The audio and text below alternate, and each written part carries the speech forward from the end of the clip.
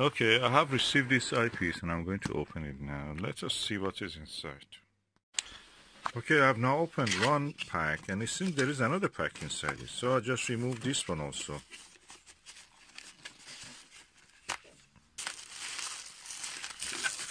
Let me do it with two hands. Okay, this is what is inside. I'll put this away.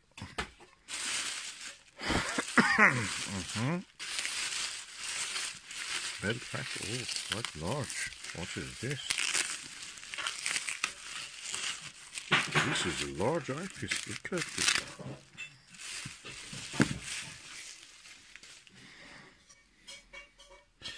This is Antares Speers-Waler 7.2 millimeter super wide angle series 2. It's quite large, not very heavy, but quite large. Now I am opening the cap. Oh, look at this lens. It's amazingly big. This is one of the chunkiest ever I've seen, but this is 7.2 millimeter. How it can be that big? Look.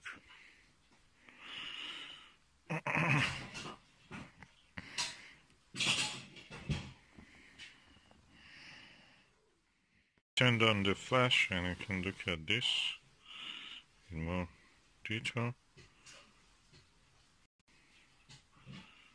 It's 82 degrees. Okay, I was using this eyepiece Plus-O, Teleview 40mm Plus-O, to find the view, and then I used this Waler, Speers-Waler 7.2mm to bring the Venus to target. I never saw Venus in the gibbous phase like that clear. It's 7.2mm and it's amazingly clear.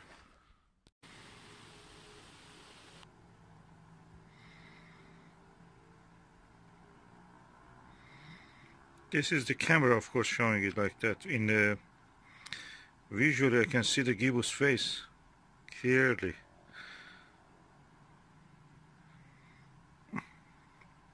This is one of the best eyepieces I have.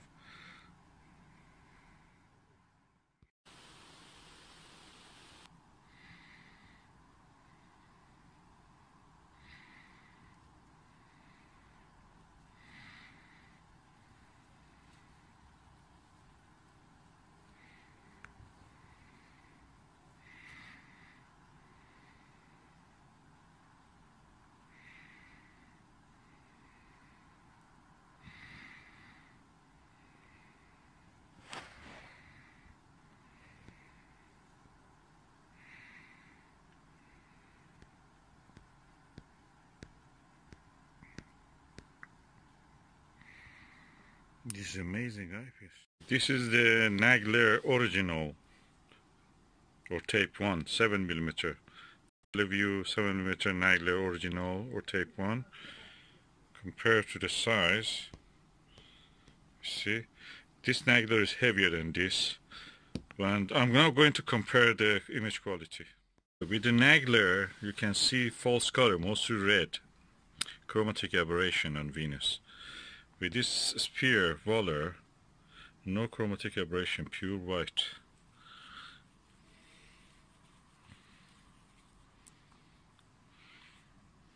They cost me the same.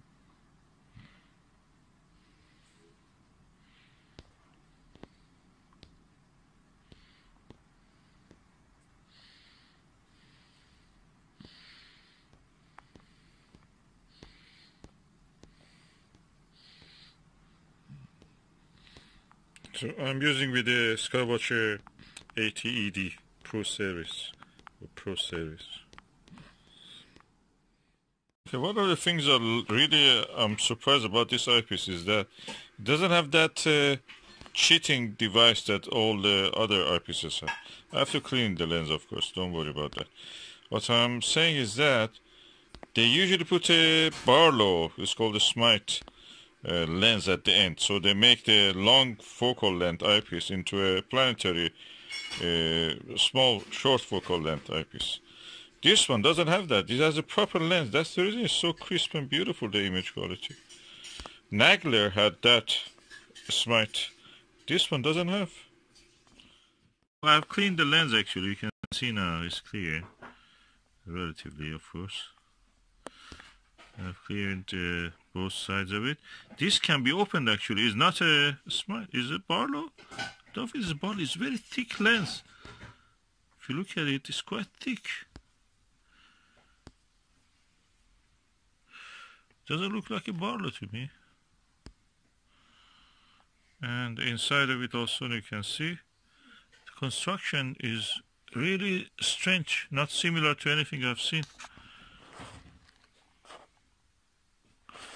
And the size of this lens, nothing like that I've seen in any eyepiece.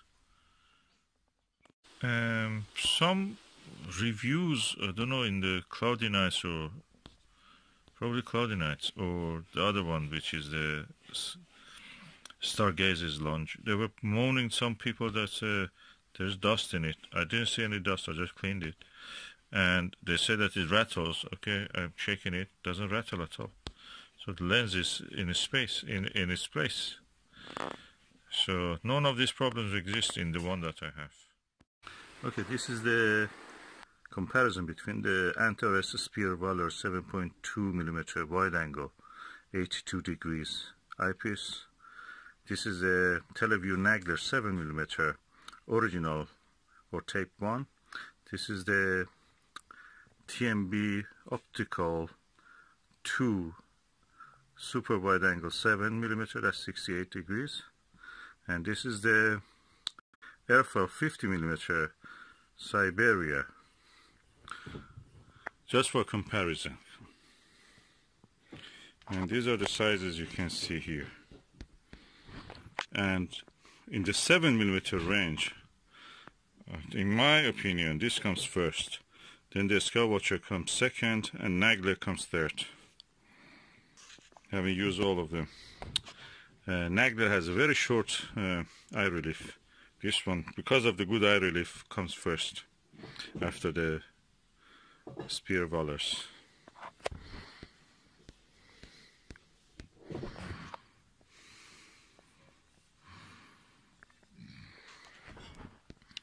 This is a beautiful selection of eyepieces. Look at the size of the eye lenses.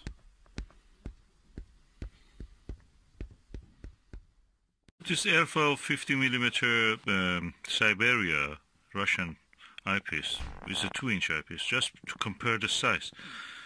The Speers-Waler is bigger than that even, and that's a 2-inch eyepiece. And comparing it with this, and the image quality of it is superb.